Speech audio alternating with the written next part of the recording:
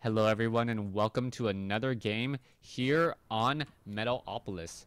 NexTaJa spawning as the red Terran player, TSLSymbol spawning as the blue Zerg, Zerg versus Terran. Game 3, not in a series, just a series of games that I happen to come across. Thanks for watching, thanks for listening. I will make sure to update the names accordingly so that they are not a king of the hill. Anyways, TSLSymbol spawning as the blue Zerg at what I will call the 6 o'clock position. Meanwhile, TaJa spawning as the red Terran player at the 12 o'clock position. Terran versus Zerg here on Metalopolis.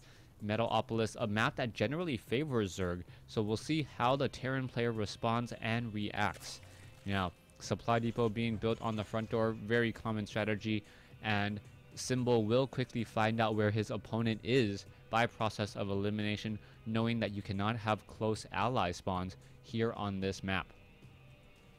Now, drones just continuing to mine, and we'll see if Symbol goes for an early spawning pool or an early hatchery. Because this is going to be early spawning pools, or sorry, cross spawns, he could in fact go for an early hatchery, knowing that the units would take quite some time to get across the map. Now, it looks like he will not be building a hatchery just quite yet. He should be building a hatchery sometime soon. He is sitting at 15 over 18 food now, and it looks like one drone is making its way down and will grow up to be a hatchery off over here in just a second as the strategies do get underway. Meanwhile, Terran player here, we will most likely be seeing the barracks be completed, a supply depot added, starting of a factory, adding on a reactor, and then we'll see whether or not the Terran player will be able to get off enough damage with those Hellions. Drone now making its way in around, gonna take a look around, spot the gas, and know that there is not any sort of crazy fast expansion coming in, as we are now going into a tech lab. Alright, this maneuver surprises me just a little. We'll see if the SCV could have gone onto the other side, and now TaJa trying to utilize that SCV on the far side and is able to do exactly that, as we are now going into a Reaper. So an early Reaper now coming in as a new SCV comes over and tries to build this supply depot. Orbital command already finished upgrading. We can see that the hatchery down over here about 20 seconds away from being completed, and we'll see whether or not this Reaper harassment will be effective. I have not seen a Reaper expand in quite some time, as the drones now head over to that extractor. One Reaper will go out into play. It will be going up against some Zerglings and perhaps some drones. One Reaper now deciding to reveal itself and gonna finish off that drone there as the Reaper now moves across the map. Reaper with those double pistols able to deal a lot of damage to those light units such as drones and Zerglings. The Queen, however, is going to be a completely different story, as we are now going to see 6 Zerglings up against 1 Reaper. The Reaper is going to jump up into a very, very bad trap there, jumping back down. It does not want to be there at all. Apparently, Reapers do not like Minx, and Minx will get taken down here. Down it goes, just saying, yeah, I don't like this statue. I will destroy it. We are now transitioning into a lot more barracks, so we see that we are also getting combat shield. So it is going to be 2 Reapers and combat shield on those Marines. So we're going to transition into mass Marines, and we'll see how effective these Reapers are. The Reapers have a relatively short range, 4.5 against a Queen's 3, so that is a little bit longer, but it's not really as effective in order to try to kite those units, as Queens do move very, very fast on creep. Now the Reapers have to be careful, doing a little bit of a dance there. You can see that Symbol could perhaps lay down a creep tumor and protect it with the Queens to make sure that they have more room to maneuver. As here we go, another game of chase, as the Queen does get in a little bit more damage. The Reapers, however, do not regenerate hit points. This is not Heart of the Swarm, and because of that, they are not going to really be able to deal that much damage here. You can see the Queen continuing to move back and forth, and there we go. That Reaper just sitting there looking to perhaps constantly apply pressure, as the Reapers and the Queens just still doing a little bit of that dance. Let's take a look back at the map over here. You can see that the Terran player is establishing up his natural expansion and already getting up his 3rd command center. So a quick double command center build against a Zerg is very effective, as he's going to be able to get up a lot of SCVs, really saturate these mineral lines, and increase his worker production. So far, SC1410 has not established up that third hatchery as of yet. It should be coming down soon, sometime around the 8-minute mark. Most likely, SC1410 does know that his opponent is trying to establish. Oh, what's going to happen here? 2 creep tumors do go down at the cost of a Reaper. Was that worth it?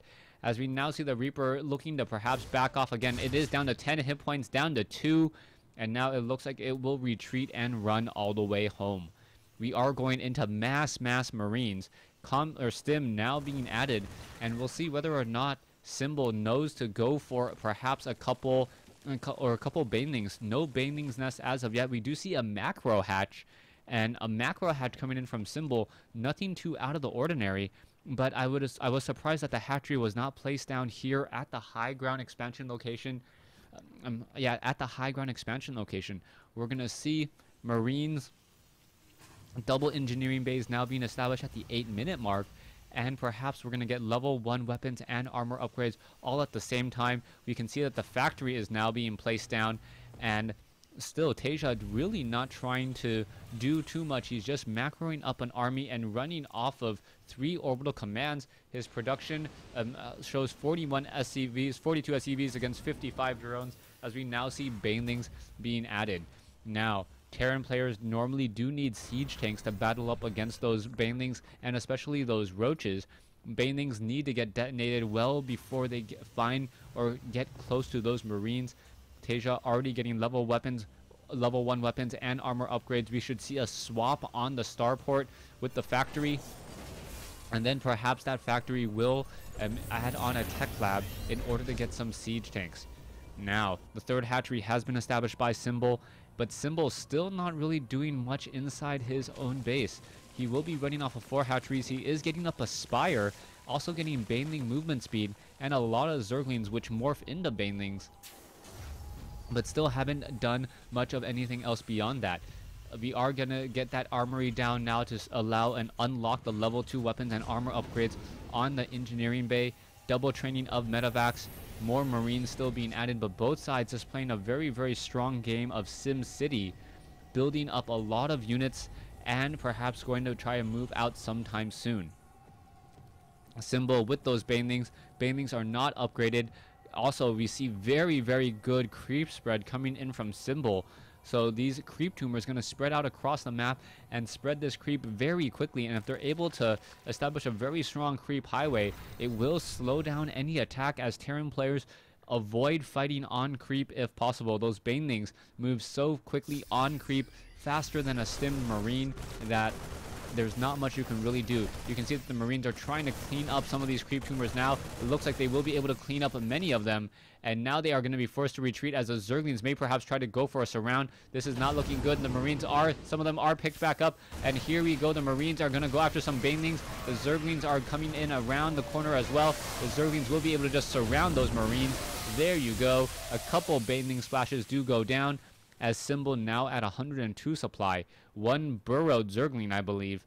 Nope, 1 Zergling just sitting underneath there normally, preventing this orbital command from trying to land and also delaying this expansion a little bit further. Marines are holding one of the Zelnaga towers. They should be able to perhaps move out, as we now see Mutalisk move in. SC1410 looking to get in some easy hits here. Marines are nearby. No missile turrets.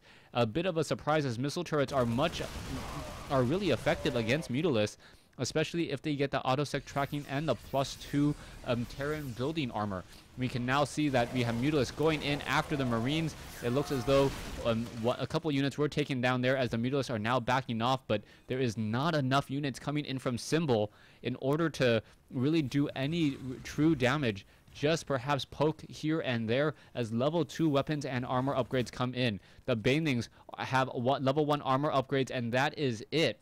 So the Zerglings will take 2 shots in order to get killed, as TSLSymbol now moving forward with only 1 siege tank. This is not an optimal army size, as Zerglings are now going to try to test that front door. There are siege tanks and Marines off over here. What are going to happen here, as the medevacs need to perhaps get back closer with these Marines? The Marines need to stim, and yes, able to take down many of those Zerglings. Level 1 weapons and armor upgrades. level 1 weapons and armor upgrades now retreating all the way back. We can see that the hatchery is down here. The hatchery is at halfway to being completed, as the Mutalisks are looking for an opportunity to attack and take down multiple SCVs. Marines are going to perhaps take down these Mutalisks. No, the Marines do spot them, and the Mutalisks are in a little bit of a trouble. Are they going to be able to get away? Yes, they do have faster movement speed, as the Zerglings and the Banelings continue to move around. Mutalisks now coming in around the left side here. We can see that the Banelings and the Zerglings still waiting to do a little bit of perhaps a two-prong attack. Both sides sitting near, both sides are supply blocked, 160 versus 161. And now need to get some additional overlords and supply depots, as another command center now being established by TSLSymbol. He wants to make sure he does not fall behind in expansions. Marines and Marauders, no, just Marines and siege tanks now moving out. A new bunker being established here. One poor Marine getting taken down, as the Mutalisks still flying around. The Zerglings are only upgraded 0-1 up against 2-2 Marines, and that may be the difference, as the Marines with 2-2 upgrades are going to be able to eat through many of these units here.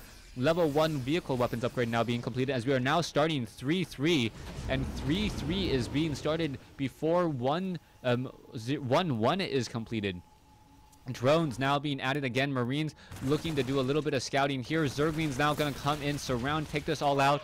The Terran player has a very large bank right now of about 1,200 resources. He is near supply block and should be attacking sometime around the 16-minute mark. Marines now filing down over here. The Marines are upgraded 2-2. Siege tanks will be upgraded 1-0 momentarily, being able to one-shot those Zerglings and those Banelings. Back over here, we are getting some spine crawlers, and now a little bit of a dance back and forth still, as the Mutalisks and the Zerglings looking for their time to attack. We are going into Hive Tech Infestation Pit, and pathogen glands need to be added in order to stop this Marine, and also perhaps get some Baneling hits, as the Terran player now opting to take the center gold mineral expansions and perhaps set up a planetary fortress there. Zerglings now going to perhaps try to do a bit of a swarm here, and it looks like they will be able to catch some of those units. No, we are going to see another large attack off over here. The Marines very much clumped together. We can see that there are Mutalisks off over here. Marines are trying to make their way in. Spine crawlers going to be joining in on the fight. Siege tanks coming in, as the Zerglings are now going to perhaps attack the front door. There is pretty much a wide open array in both of these armies.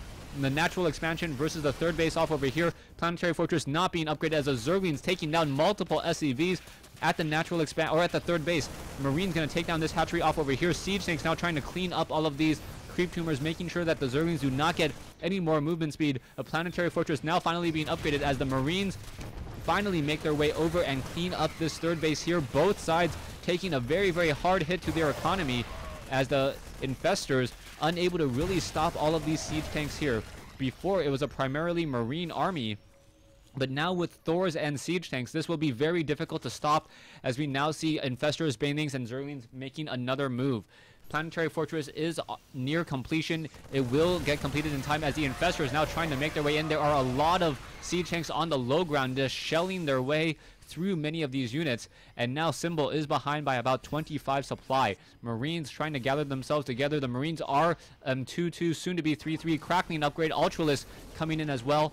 No time for a greater spire, as it does take much longer, as now here we go. Fungal growth hitting across multiple units. Marines and Marauders, Marines and siege tanks, and a Thor trying to push their way through. Another hatchery is canceled, as we now see that the Terran player does have a slight advantage here, as the siege tanks are going for the jugular, trying to deal a devastating blow, as the Zerglings are now trying to make their way in. The Zerglings hitting up some of these siege tanks here. The infestors are getting focused down by those siege tanks. Nicely done, as the Mutalisks are now simply in retreat. Symbol now down 70 supply, as the Marines are going to be able to finish this off, and there's the GG, as Symbol loses this game here on Metalopolis. Thanks for watching. Thanks for listening. Hope you guys enjoyed these games here on these 3 games. Thanks for watching. Thanks for listening.